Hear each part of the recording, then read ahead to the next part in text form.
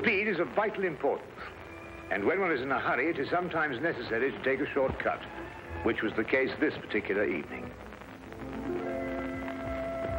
There are men in London who, out of shyness or sourness, have no wish for the company of others. Yet they are not averse to comfortable chairs and the latest reading material. For their convenience, a club was started which forbade its members from taking any notice of each other. If a member talked, it was a black mark against him, and 3 such marks rendered him liable to expulsion. Sherlock Holmes was neither shy nor sour, but he joined the St. Denis Club because he found the atmosphere soothing.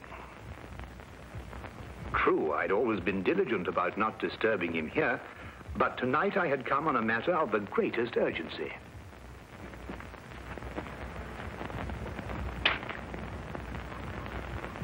I beg your pardon? Oh, excuse me. I thought you were Sherlock Holmes. That's not the point. You talked. Well, I only went... You went, psst, and that's the same thing.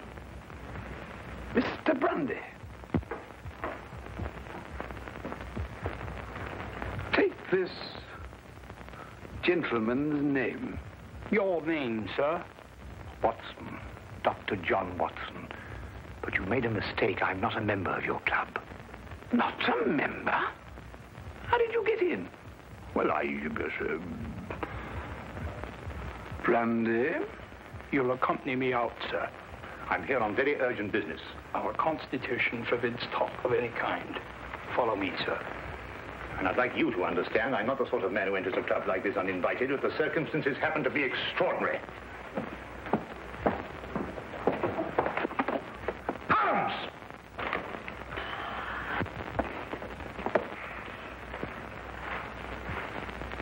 I must ask you, sir, not to attempt to... I don't believe such an incident has ever occurred before. Well, really? Holmes! I've never been so humiliated in my life. Why didn't you speak up in there? Because it's against the rules of the club, old chap. Oh, hang the club. This desire for privacy can go too far. What if an emergency arose? Yes, and perhaps to prevent that happening again, we'd better move down the hall a bit. Now, you were saying... What if an emergency arose? You can speak up now, Watson. What I'm trying to say is, what if an emergency arose and your presence is urgently requested, then we can put a hand on you? And I'm here, my dear chap. You just disproved that. Oh, really? I'm only isolated here from triviality. Well, there's nothing trivial about this. There's a man waiting for you back at the flat, a man by the name of Dubec, Claude Dubec. He's had an experience that make your blood run cold. What sort of an experience, Watson? He watched a man being tortured. Tortured? We'll find a cab outside. Yes. Come along, then.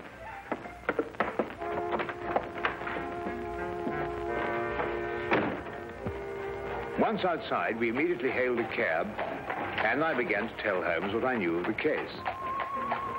Holmes sat in silence as we rode, and I knew that my explanations had done nothing more than rouse his interest in talking to Mr. Dubec. Perhaps it was a nightmare. I'm no longer sure. But I saw a man being tortured, starved to death. I was powerless to help. Here, drink this. It'll do you good. Thank you. Any true Frenchman will tell you that this brandy has to be sipped safer, but if you'll excuse me once. Poor devil. Maybe he's still alive. Mr. Holmes, you must find him before it's too late. Monsieur Dubec, we'll do our best to help you, but first of all, you must tell us who this man was and how you came to meet him. His name was Charon. Paul Charon. And how we came to meet him. What day is it today? Wednesday. Wednesday. Then it was last Friday that it happened. You know, Mr. Holmes, I'm an interpreter. And I interpret nearly all languages. Now, since I'm French by birth, it is with this tongue that I'm principally associated. Now, I'm very well known in the hotels, and it occurs frequently that I'm called for at the strangest hours by travelers who get into difficulties. Now, I was not surprised, therefore, when I heard shortly before 11 o'clock at night someone knock at my door.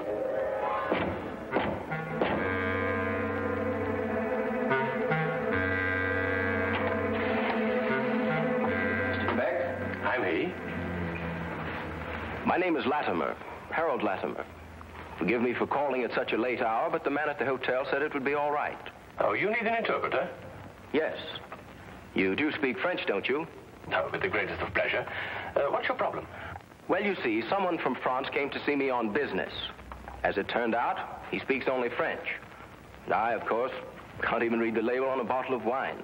Oh, that's a pity. He's leaving tomorrow, and it's imperative that we settle our business tonight. I realize this is an imposition at this late hour. An interpreter and a doctor are the same in this respect. His hours are whenever he is required. Now, just a moment, I'll get my hat going.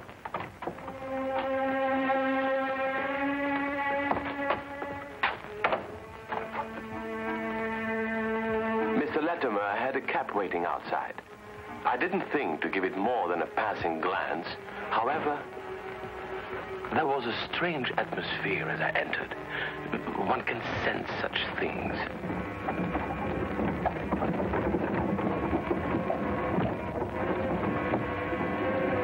I must ask you not to. I beg your pardon?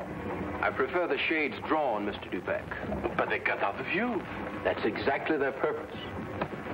You'll forgive me, but I have no intention of permitting you to see the place to which we are being driven. What's the meaning of this? You shall find out. Soon.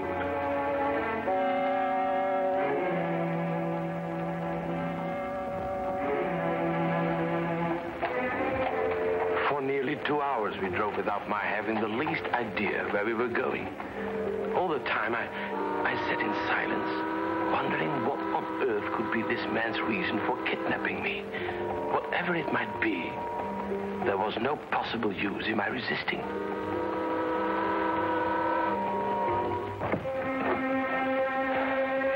We've arrived, Mr. Dubec. You're aware this is kidnapping, Mr. Latimer? It is somewhat of a liberty, I admit. We'll make it up to you. You may get out.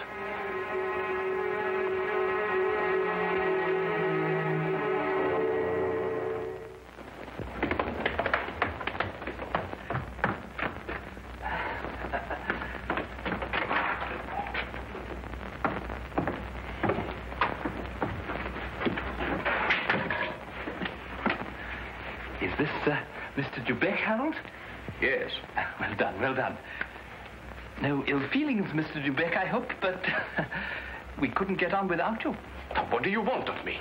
Only to ask a few questions of a French gentleman, and let us have the answers. If you deal fair with us, you'll not regret it.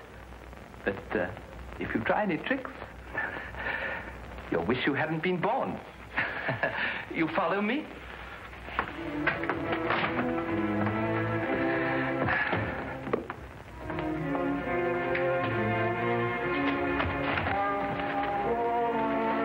We put him in one of these so as to move him more easily.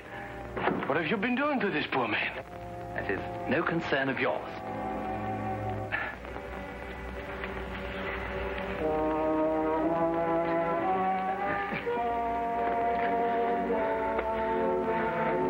Feel better? Cochon. Salaud bandit. You don't have to understand French to know that is not a compliment. But no matter. Ask him if he's prepared to sign the papers. For your own good, be quick about it. Acceptez-vous de signer les papiers? Jamais. Never. Tell him he is doing her no service. Vous ne lui êtes d'aucune aide. Laissez-moi lui entendre dire. He says, let me hear her say so. Tell him he'll go free if he signs. Signez et vous serez libéré. C'est alors que je ne serai plus jamais libre. He says, then he will never go free. Then he knows what awaits him. Translate that. Vous savez à quelles conséquences vous vous exposez? Peu m'importe. He says he doesn't care. Stop that! The is only the beginning if he persists in being stubborn. Now let us try again and see if we can get better results. I was horrified at having to be a part of an affair like this, and even though I was only the interpreter, I felt guilty at not being able to give him any help. What could I do with Latimer on one side and Judd on the other, giggling with each question? Again and again, I asked him in different ways whether he would give in and sign the document. Again and again, I got the same reply. But soon, a thought came to me. I took to adding little sentences of my own to each question. Innocent ones at first, to see if I could get away with it. When our companion showed no sign of catching on, I played a more dangerous game. I asked him all about himself and learned that his name was Paul Charron. He was a stranger in London, that he didn't know what house we were in, that he was being starved to death. In another minute, I might have wormed the whole story out from under their noses, but for the interruption. Who is it? Oh, it's Micheline. The door is locked. Get rid of her. Give me the gun.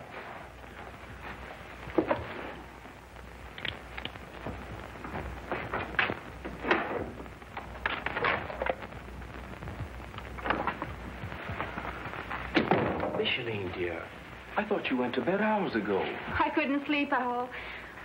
I can't think of nothing but Paul. Now, Micheline, there's nothing to worry about. But he should have been here 2 days ago. It isn't like Paul to do something like that. Something must have happened to him. Nonsense. I'll wager anything that he was delayed somewhere on business. Then he would have written to me. If I don't hear from him by tomorrow, I will go to the police. Micheline! Paul! He's in there! Micheline, what's the matter with you? Have you taken leave of your senses? But it was Paul's fault. It was nothing of the kind. But I did. I heard. Would I lie to you? If Paul were in there, wouldn't I tell you? Judd is in there. Judd. That's all. Oh, well, I don't know what's happening to me. Now, darling, it's only a case of nerves. You'll be all right after a good night's rest. But it never happened like that before. You've probably never been under such a stress. But it's foolish. If something happened to Paul, you would have heard about it by now. The fact that you haven't is proof enough that all is well. You're probably right. Of course I am. I'll take you back upstairs.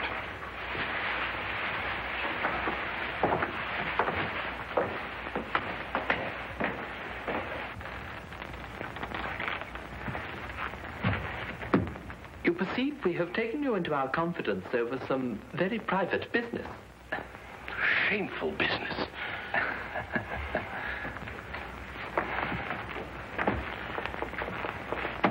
Necessary business. But it would not be to our interest if you spoke to anybody about it. Therefore, I am paying you a fee such as you have never before received in your life. There will be more the next time you come here. Thank you. However, I don't place all my faith in money. Therefore, I must warn you that if you speak to a single soul about this, we shall know about it. And you will pay for it with your life.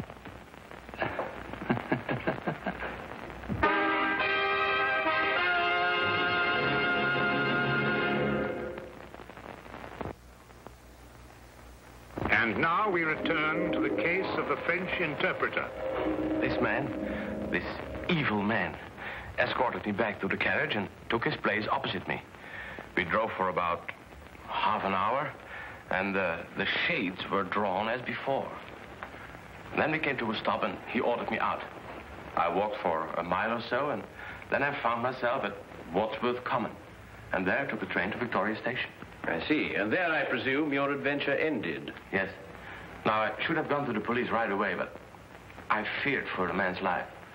Now, Mr. Holmes, someone told me that you worked with a complete discretion.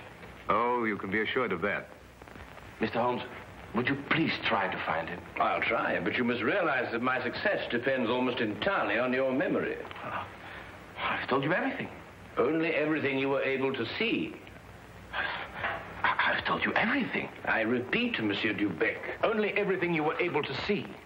I don't understand. Well, on the way to the house, you saw nothing because the blinds were drawn in the carriage. Uh-huh. But you could still feel and hear, couldn't you? Now, as you were going along, could you tell whether it was a rough or smooth road? Oh, yes, now I know where you're getting at. Well, during the first part of the trip, the road was smooth. Mm-hmm. And then we seemed to turn off on a country road. A country road? Yes. Now, when you were going along that part of the road, did you hear anything like cattle or poultry or sheep? Sheep? Yes, that's what I heard. Now, think hard. Was there anything else? Oh, well, now I remember. I remember a horn, a foghorn, something like a coal barge passing by. I see. Now, what part of the journey would that be exactly? Toward the end, I'm certain. Was there anything else that you can remember? No. No. Oh, yes, something about the house. Yes, we left the house, and then we seemed to pass through a huge storage room. Yeah? And under the floor, I heard something like rushing water. Water? Yes, a stream. It couldn't be, but that's what it seemed like. Thank you, Monsieur Dubec. I think I have all the information I require for the present. Have you already found out where he is? No, but I have all the facts at my disposal. It's now only a question of time. Please, Mr. Holmes, you don't give my name, because if they ever found out that I've been here... You can depend upon my keeping your confidence, Monsieur Dubec. However, I would urge you still to be on guard. I'll be careful, Mr. Holmes. Good. Thank you. Good night, Mr. Watson. Good night.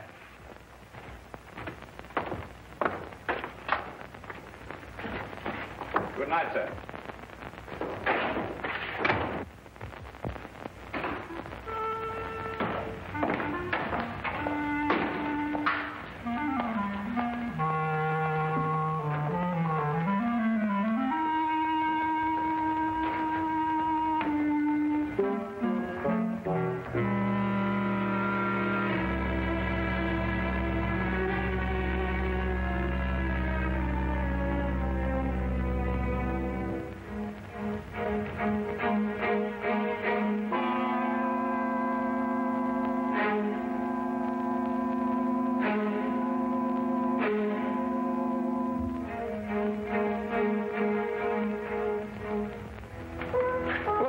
You were listening to what Dubec had to say. Have you any theories? In a vague sort of way, yes. Well, let's hear it then. Well, now, it seemed to me that this young French girl had been carried off by this English chap, Latimer. Oh, but carried off from where? Well, from Paris, I suppose. Well, the young girl could speak English fairly well, but the young man couldn't speak a word of French. Inference, the young girl had been in England some time, but the young man hadn't been in France. Well, then we can presume she came over on a visit to England, and this man, Harold, persuaded her to run away with him. More than likely, Watson. Then this Charon, the prisoner, brother or guardian, decides to come over on a visit from France. He meets Latimer and his associate, and then for some reason decides against signing away the girl's fortune, of which he is presumably the guardian. The men then resort to force. Excellent, Watson. I'm quite certain that you're not far from the truth now. Well, it's only simple logic. Yes, and with simple logic, we'll find the house. It must be here somewhere. And when we finish translating the facts that Dubec has given us, an X will mark the spot. Now, let's see.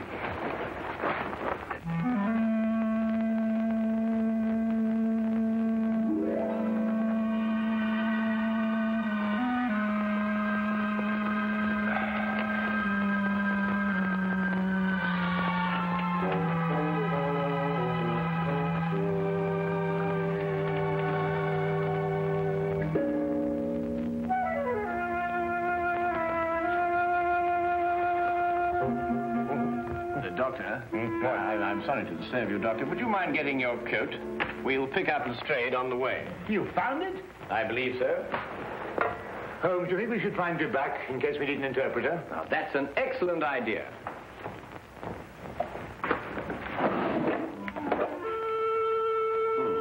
And from what I've heard, I believe these may come in handy. Right.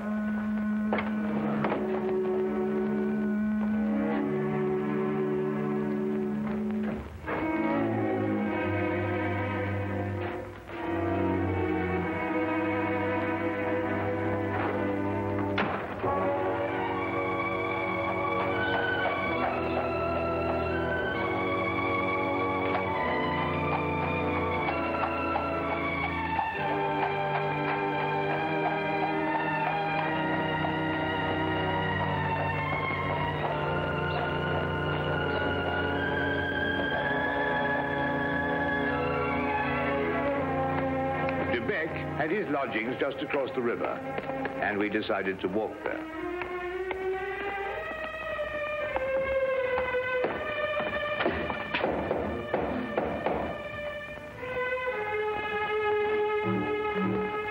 If you're looking for Mr. de Beck, he left about an hour ago. Can you tell us where? Well, I don't know. I only know he drove away with a gentleman in a carriage. Well, did the gentleman leave his name? No, sir. Was he by any chance a rather tall, handsome-looking man? Oh, no, sir. It was a little gentleman with glasses. Did nothing but giggle all the time. Thank you, madam.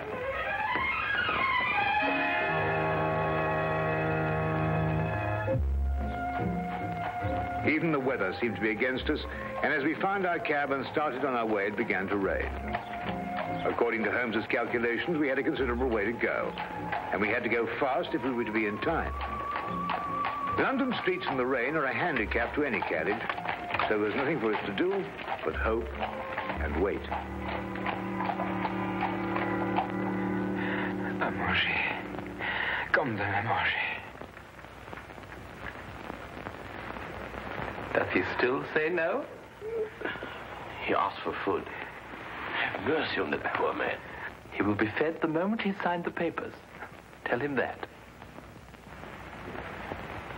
Signez, mon vieux, et un repas vous sera servi. Je n'en peux plus.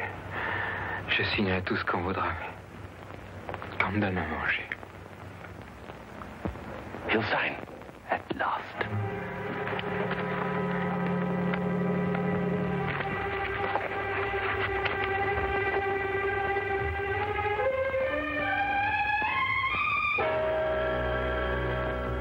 Now feed this man. It would be foolish to spare him, only to have to kill him again. Kill him? And you broke your promise. You spoke to Sherlock Holmes. That's not... That's true. There's no point in lying. But you couldn't tell him where we are. And even the famous Mr. Holmes could never deduce that.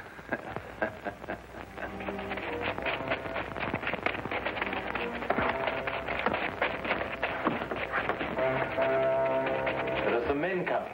Quick, open the trap.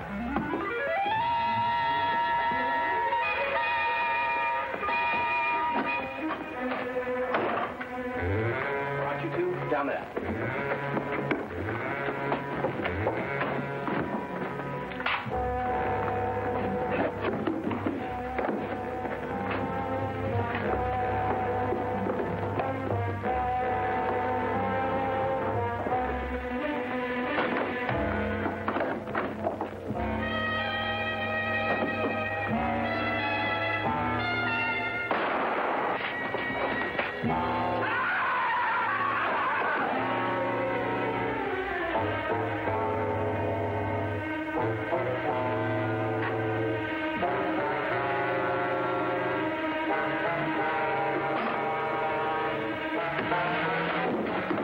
Who are you?